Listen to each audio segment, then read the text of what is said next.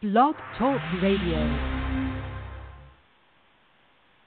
Hello, everyone. I'm Alan Pockhotter, and you're listening to CallTalk for August 8th, 2018.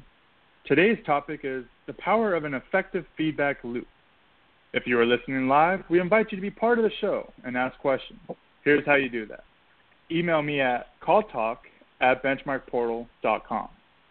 I want to remind everyone that all of our shows are archived and available to listen to at benchmarkportal.com any time of the day. And now I would like to introduce the host of Call Talk, Bruce Belfiore.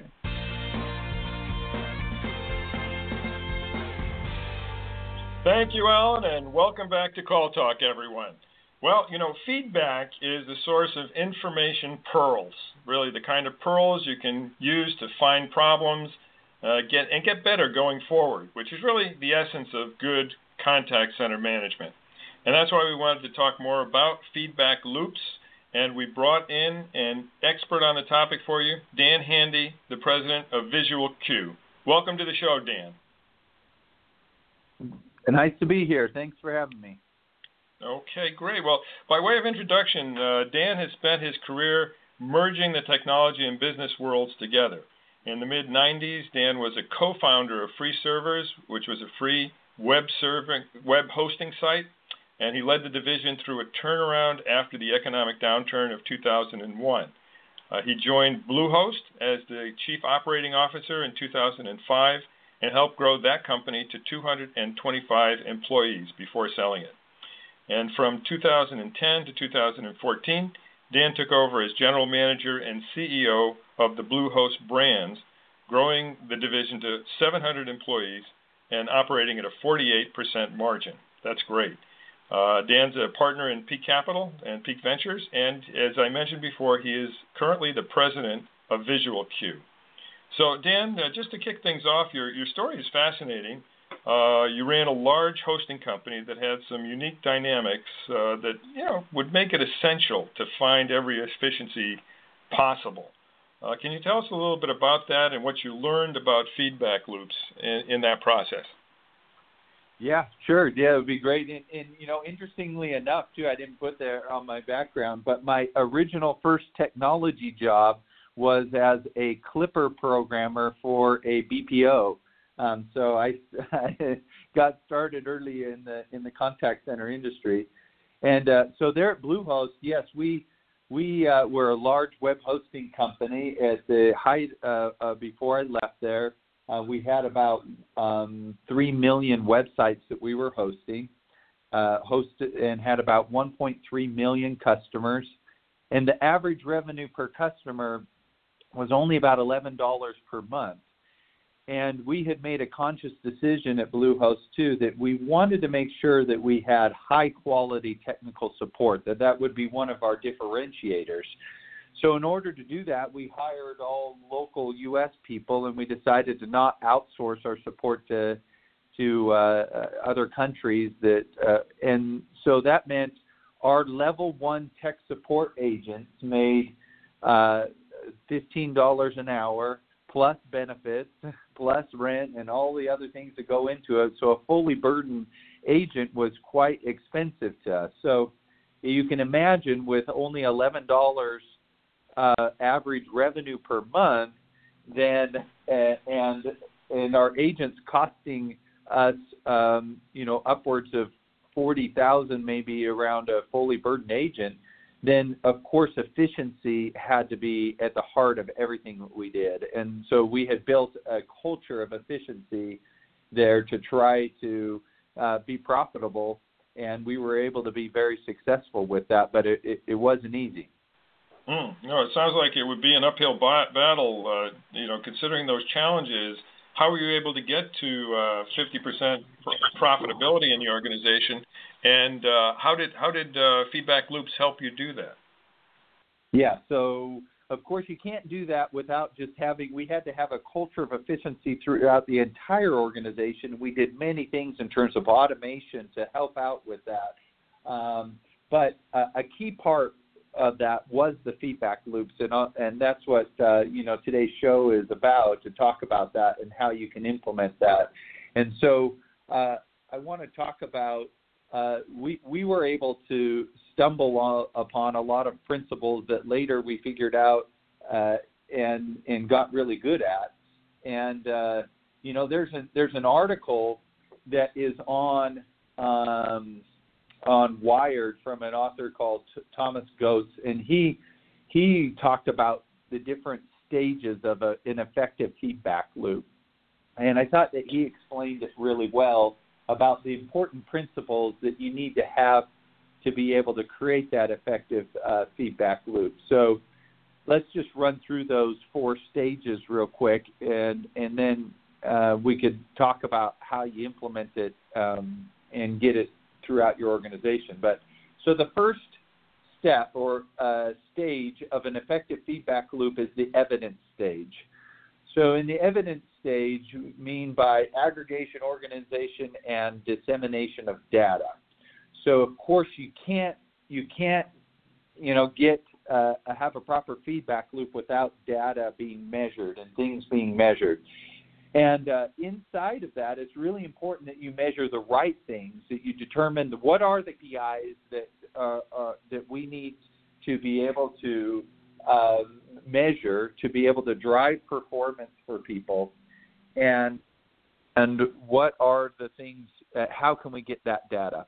It's also super important in this stage that you make sure that you've got data integrity, that nothing is worse than having bad data, right? And then if you start disseminating that bad data, then people lose trust in the data. So first off, make sure that you're getting your tools right. Now, at Bluehost, what we had to do back in those days, then I used some programming resources to be able to pull the data straight from the switch, straight from the CRM and other places, to be able to aggregate all of the data together and be able to share that and disseminate that throughout the organization. Mm-hmm. So we would actually send out a daily email that showed everyone's performance grouped together by team so that everybody could see where they stand within their team. And we felt it was important to measure within teams because teams have different functions, right? And right. That kind of leads into the second stage, like the relevance stage. So you got to make sure that the data that you're measuring is relevant to the people that are being measured, right? Now, we're talking specifically here about agents because, that was the bulk of our employees.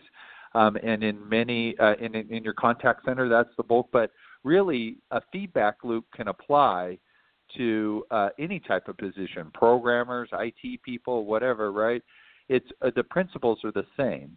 So you need to make sure, first you grab the data in the evidence stage. The second stage is with the relevance. So now I've got to make sure that the data that I am measuring and presenting to the person is relevant to that person. Now, this is something that cannot sometimes get overlooked or not done properly. It's really important that you in making that data relevant, that they feel like what they're being measured against is all data that they can affect, right? So you don't want to measure somebody against something that they can't control. Everything needs to be within their control. So, like, for example, a frontline agent can control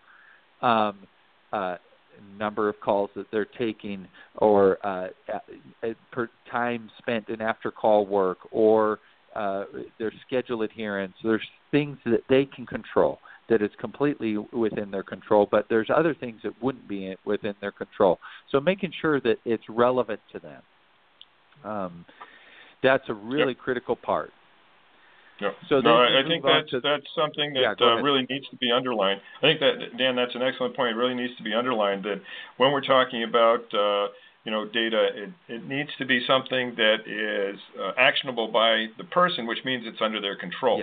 Because otherwise it's data that goes on the shelf or is good for somebody else, but that you really don't have any impact on.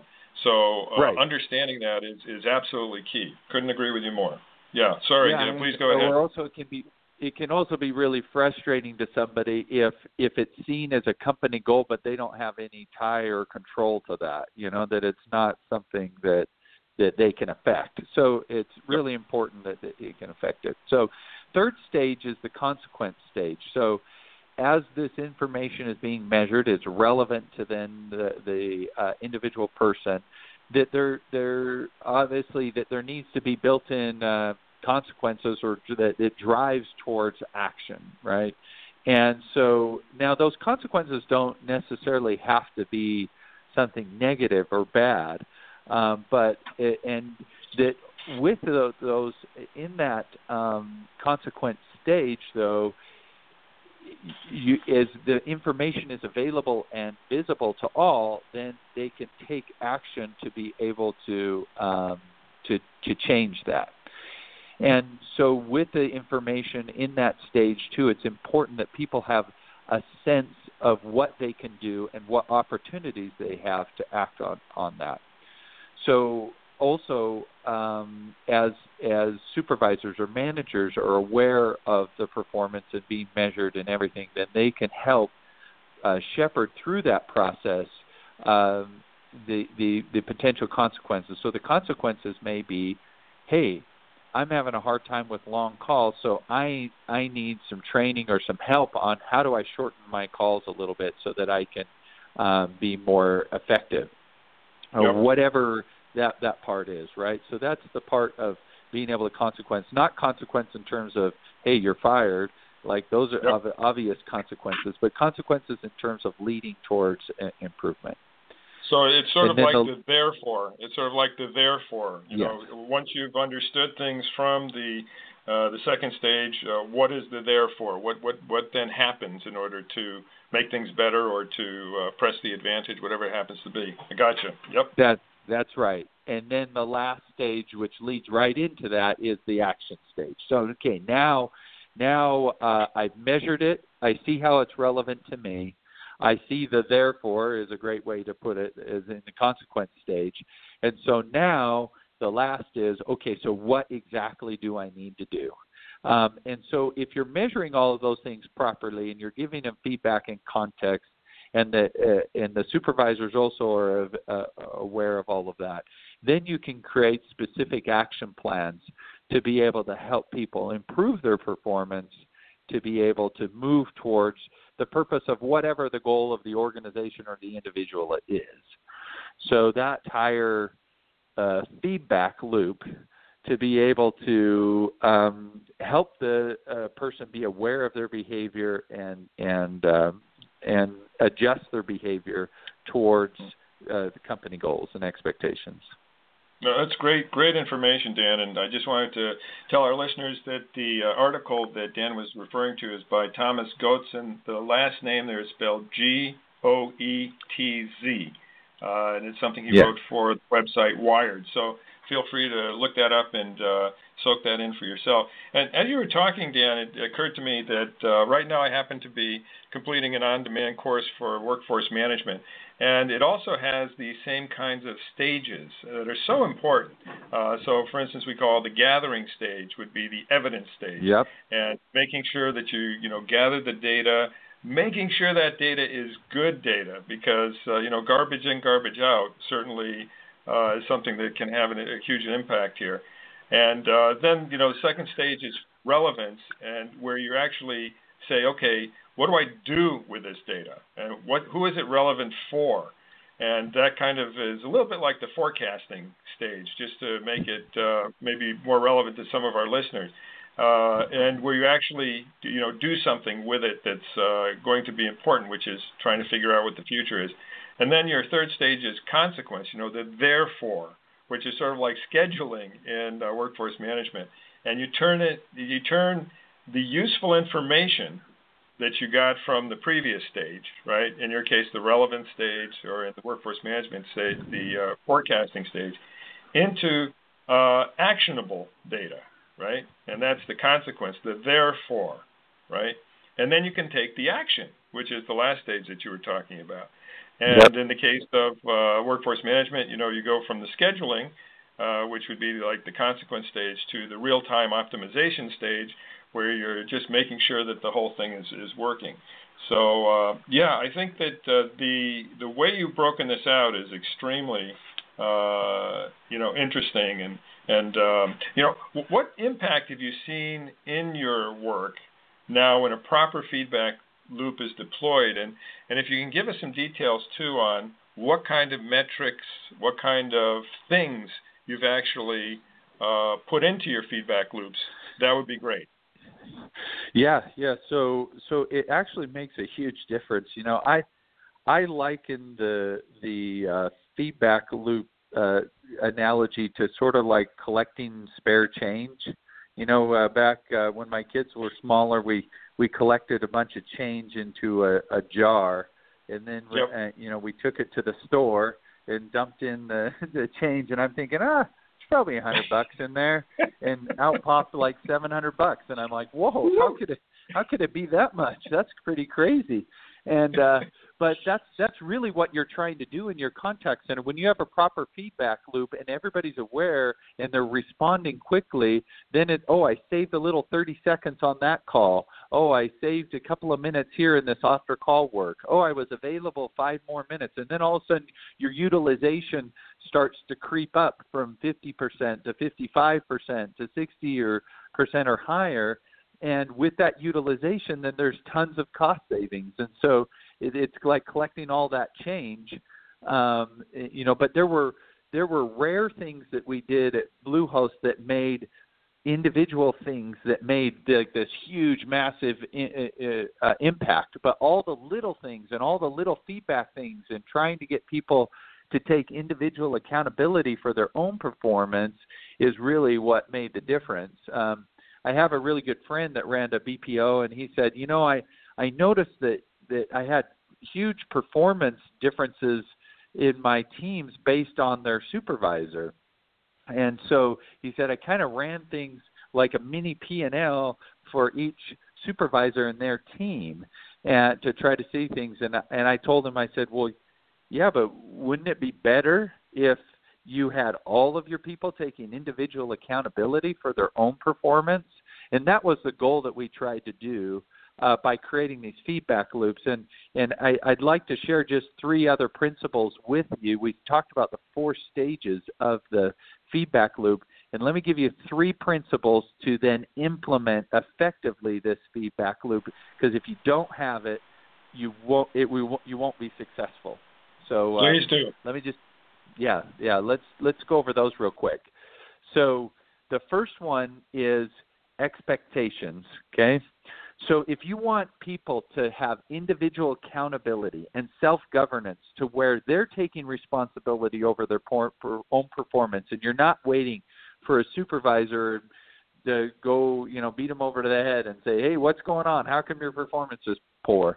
It starts with expectations. So an agent must clearly understand what is expected of me every day. What does good look like? What in terms of, we talked about the feedback loop and measuring. So what are those things that are being measured? When they're measured, they need to understand against those measurements, what does good look like in terms of number of calls, average handle time, after call work, all of those things. They need to clearly understand what does good look like. And it needs to be constantly reinforced, because somehow as humans we seem to forget. And so being able to reinforce in their minds, these are the expectations. This is what we expect. Yep. And if I could just add something in there, Dan, I think that is so key that people understand what is expected of them. And the ways that can be brought across to people are a number of ways. One is the basic things should be in your mission statement, right? And there's just tons of call centers that still don't have a mission statement.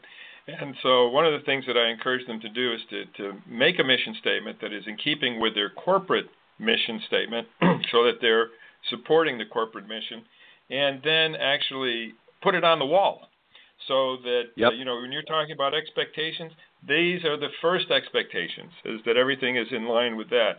And then you can have goals that go with it, which I think are very compatible with what you're talking about. And those goals can also be stated and written down and put on the wall. And that way, people will know. And because it is so important.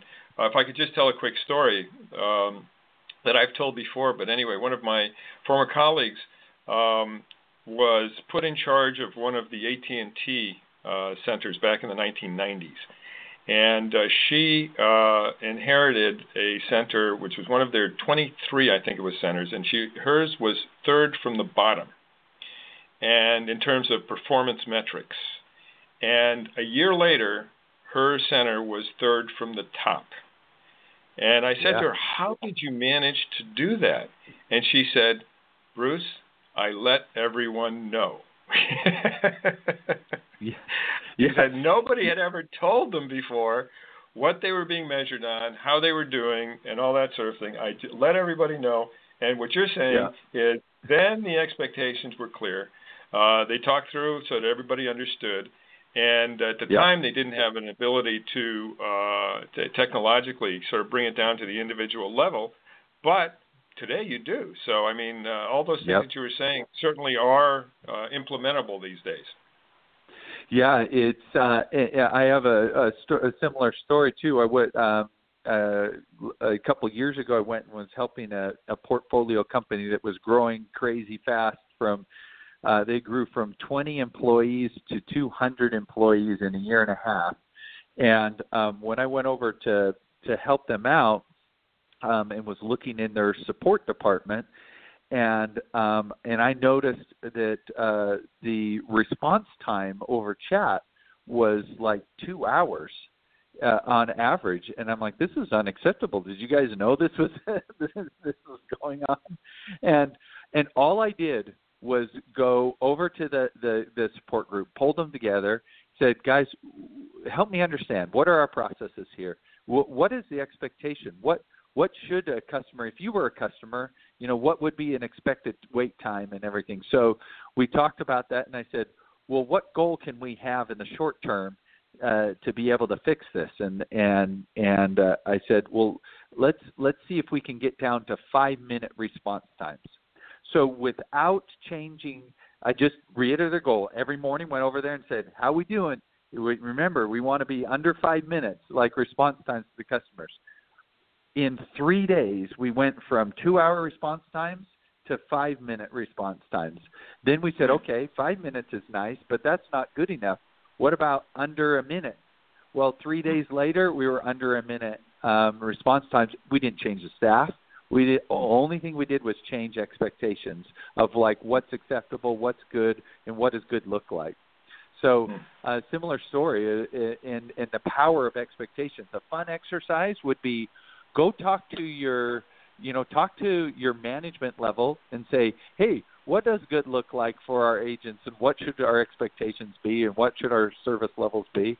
And then go all the way down the chain, down to pull a few individual frontline agents off, in your office and ask them, what does good look like for your position? How do you know you're doing a good job on a daily basis, and what are we expecting out of you?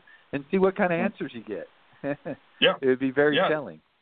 Oh, it's great. The management, by walking around and talking to people that way and finding out what the response is, that's wonderful. And that story about getting chat down from 2 hours to 5 minutes to 1 minute, I want to write a case study on that, Dan. That just sounds really good. Both for the results, but also how you got the results. I mean, that's really the fascinating part and the instructive part there. That's really great. And you can't always do that, because sometimes it's also a function of volume and other things, and people worked a little more hours, and we found ways to just make it more efficient. But the point is that the biggest problem there was just there were no expectations, so people were kind of answering, and they were kind of hopping between different duties and stuff. So just aligning and say, no, we got to give the customers this kind of service levels, then it really helped fix that. So that's great. So this is another great example of the feedback loop. So number one principle in implementing this 4-stage effective feedback loop is expectation. They need to know what is expected out of them. Number 2 principle in terms of creating individual accountability. And what's great is that with this small support team, like that in this latest example that I'm giving you, what's great is that people love to take accountability. They were coming back to me every day. Hey, we had another idea. If we did this, or if we tweak this thing over here, whatever, we think we could answer people faster, or we could see the issues quicker. And so now the second principle is awareness and measurement. So we talked about measurement in the feedback loop stage. Well, now you've got to make sure that, and we talked about getting the information to them, that's this awareness stage. So they need to understand, and they need to see, oh, well, this is what happened yesterday. Hey, good job, guys. We went from 2 hours the day before to 20 minutes. That's great. So that's an improvement. Now let's keep going. So the awareness part, it needs to be visible to the individual agent and, like we talked about, relevant to them, the things that they can affect, right? And then the last piece of this, the third principle that is ultra critical, that measurement and awareness needs to be transparent throughout the organization so that other people can see it and they know that it's not just visible to them, but it's visible to everyone else. So it helps create that accountability. I have a really great example that all of us are familiar with that could show you the power of this exact these three principles. I'm sure all of you have been, driven down a street where they have the speed limit sign, and underneath the speed limit sign or on a little stand next to it, they have a radar that shows you your speed, right? Yep. Yes. You've seen those before, right? Yes. So that is these exact three principles, okay? So the speed limit sign itself sets the expectation, right? And in case it was unclear, we've all driven down a road where we're like, gosh, I'm really not sure what the speed limit is on this road. Well, now speed limit sign tells me 25 miles per hour. It's clear, ultra clear. I know the expectation. Okay, now I've got measurement of my speed, and I'm seeing it right on that screen. So in case I wasn't looking down at my dashboard on my car and know how fast I'm going, I'm seeing it right in my face right now. Oh, I'm going 45 in 25, right? And then the third piece of that is I know everybody else around there can see that I'm going 45 in that 25 also, right? Now, the interesting thing about those speed limit things, did you know I looked up a study? They show that people will slow down with those radar things up to 80% of the time. It affects behavior 80% of the time. And everybody knows that from those speed limit signs, you don't get a ticket. Everybody knows you won't get a ticket, right? So it's not like there's some huge negative consequence, so I got to slam on the brakes. It's only awareness and accountability. It's just showing everybody that, hey, this is your speed, this is your performance against the expectation, and everybody can see it. And that alone improves performance by 80%. That's fabulous. I mean, conceptually, it's all very clear, and in terms of the tools, having scorecards that are the metrics for the loop, having the processes for it, very, very important. Well, we're starting to get toward the end of the hour, so I'd like to ask Alan if he's got any questions for Dan from the audience. Yes, we got a couple questions here. The first question is from Jen. How were you able to get the necessary data to get relevant information to your agent? Yeah, so that's an awesome question, and that can be tricky, especially when you don't have great programming resources. Like at the different organizations that I've worked at, and in particular in Bluehost, we had to spend a lot of time and effort in terms of making sure that we were pulling the data. Now, we would primarily pull, so that it depends on what you're measuring, but obviously if you're talking about frontline agents, you're going to have to get things out of your switch. So now your phone switch or your automated dialer to be able to pull, average call time, number of calls, and all of those kinds of things. You can get all of that information out of there. If you've got a switch that's in the cloud, they might have an API that you can pull from, or you can look at log files if they're there, or on-premise switches tend to have sometimes ways to be able to access the data out of there too. And then usually you've got data maybe about sales data that's important, or other important data that might come out of your CRM, and being able to pull the data out of there. But you're going to need some IT help. You're going to need somebody to be able to pull that data out and aggregate it into one place that then you can disseminate that data from. So it can be a little bit tricky, and it requires some technical resources, but that's a place that you can get started. And, one of the things that our experience has shown is that getting these reports, getting these dashboards together, et cetera, are definitely worth it, can have very high ROI, particularly when the information is used the way that you've been talking about, Dan, which is to create expectations, awareness, and the transparency. So very, very good points there. And in addition to the ACD, if one of the things that you're trying to make sure that is watched is adherence, then of course you need to have a workforce management system, because that's the only way you're going to get your adherence. So knowing where all that information is from and the best way to put it together so that it becomes a useful feedback loop is key to all this. Okay, great. Yes. Alan? Oh, I'm sorry. Did you have more to say on that, Dan? No, I totally agree with you. Yeah. Okay, great. Alan, I think we have time for one or two more. Yeah, we got a couple more questions left. The next one is from Peter. He said, you mentioned that effective feedback loop can contribute to lowering attrition. Why do you think that is?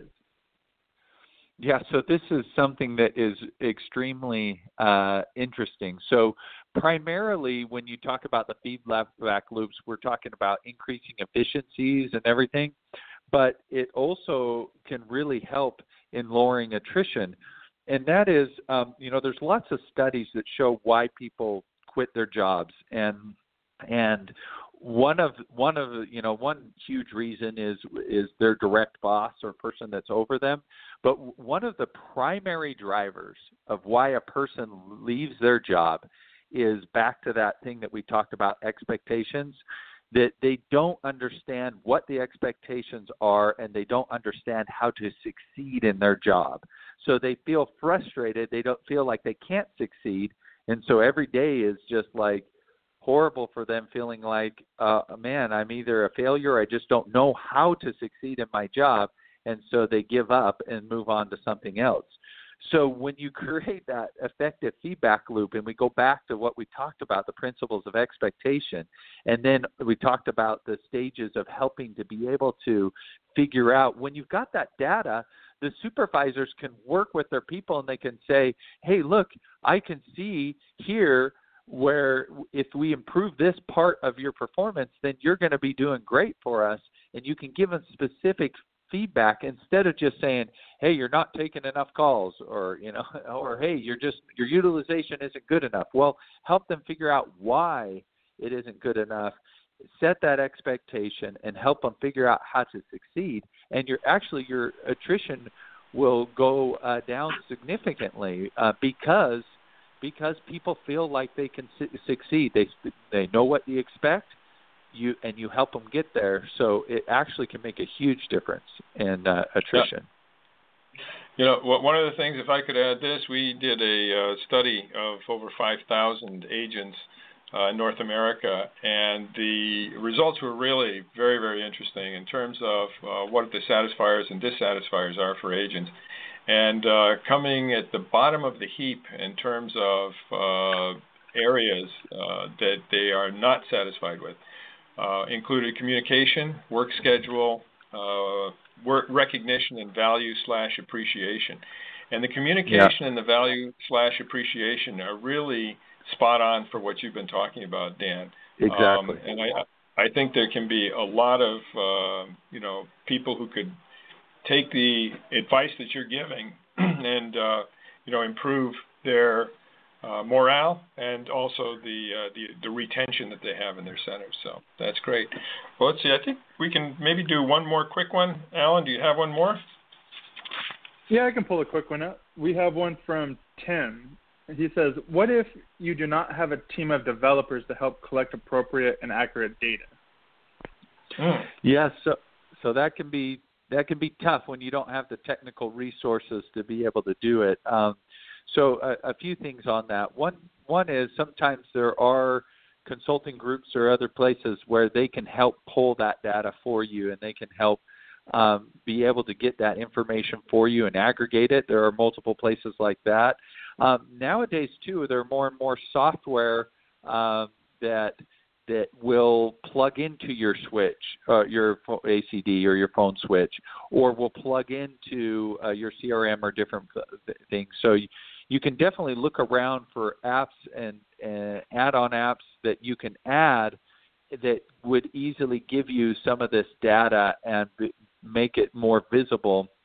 And there are dashboarding apps and other things that can aggregate that data together to really help you out. So depending on what technology stack you have and what you're using, there are things that can work almost out of the box, and there's also people that you can consult with that maybe have done this and can pull it for you and set it all up. But it is a challenge without much technical resources.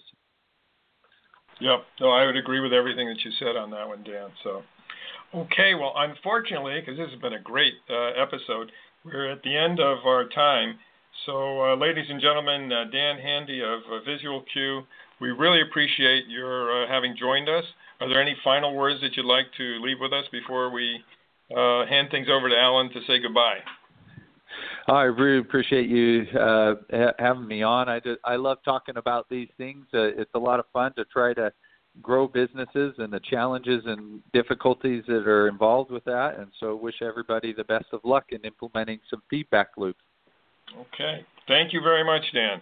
Great session. And now over to you, Alan, to wrap things up. Thanks again to Dan and Bruce Belfiore for your insightful discussion on today's show. Be sure to join us next month for another great show, or look at our huge selection of archived shows and topics at benchmarkportal.com. Then click on CallTalk, where you'll find over 8 seasons of this show. From all of us here at Benchmark Portal, keep those headsets steady and your fingers ready. This is Alan Pockhotter signing out. Have a great day.